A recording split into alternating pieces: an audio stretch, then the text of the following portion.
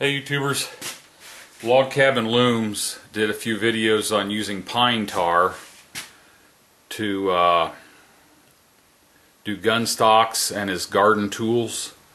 So I went and got some. This was at Tractor Supply in the horse care area, I guess. I think they might use it on their hooves. But what you want to do is mix this 50-50 with boiled linseed oil. And that's what I've done here. I went and I bought a empty quart paint can. Mixed it 50-50. I'm shaking it up. And I'm going to coat this old mattock or pickaxe, I don't know what you want to call it. I call this a mattock handle. It's getting kind of rough looking, so I'm going to take some 100 grit sandpaper and just sand it down to smooth it out and get any finish off of it that's left, and then I'm going to coat it with the pine tar, and I'll show you what it looks like when I'm done. Okay, here it is after I sanded it.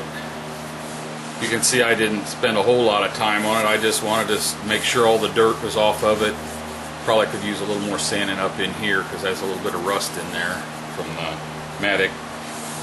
Before I put the finish on it, I wanted to explain that when I'm using my tools, my garden tools, like out in the garden, when I'm done for the day, I don't just drop them in the garden and go in. Everything gets picked up and put away in the back of my barn or up my shop, wherever they belong. I've only bought a new, that I can remember, I've only bought one new shovel, and my wife bought me a new garden rake, and those were both when we first got married, and that was 30 years ago. So everything I've got is at least 30 years old and probably close to 50 years old or older than that, because I've inherited from my father-in-law and my wife's grandpa and other people, and going to auctions and garage sales.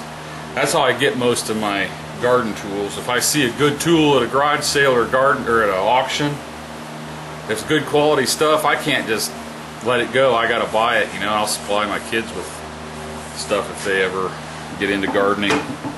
I'm gonna go ahead and start putting a finish on this. Let me get ready. I'll show you how I apply it. Then we're gonna put it out in the sun and let it dry. I'll show you the finished product a little later. Okay, I got this old shop towel. I put these on because I don't particularly want all this stuff all over my hands, and I usually get it all over me. Any kind of finish, I usually end up with more on me than anything else. Dipped it in the can, and I'm just going to rub it in. Get it on the end, because that end gets a lot of abuse on this thing. Putting it on pretty heavy.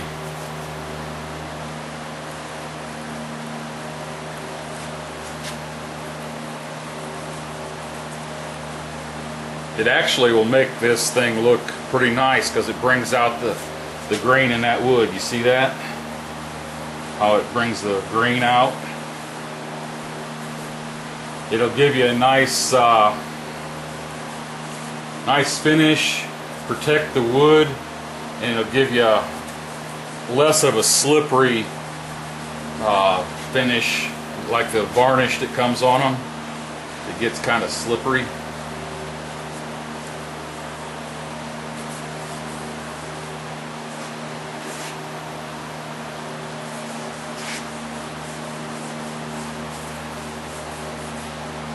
There's some gouges in this, so I'm going to make sure I get it deep into those cuts and stuff.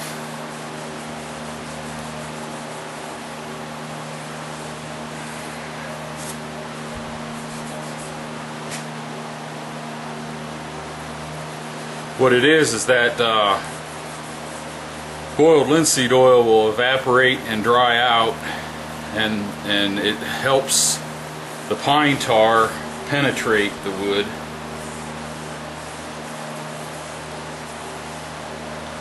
This is probably old hickory.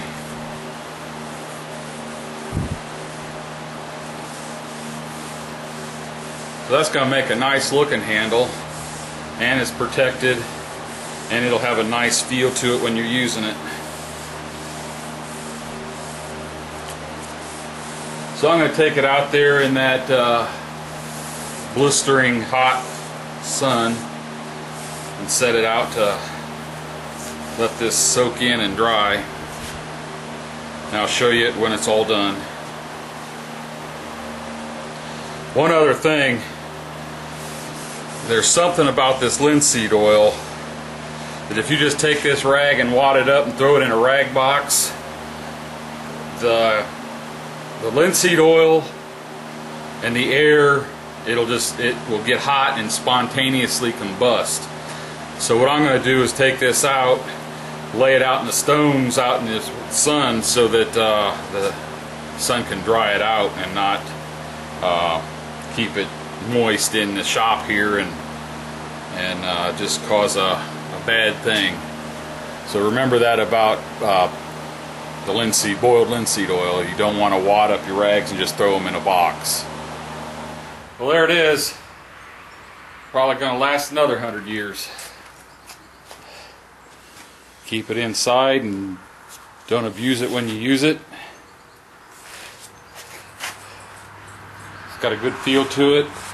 Not sticky, but not slippery. I can tell, and I got some more tools that are going to get the treatment. Thanks for watching.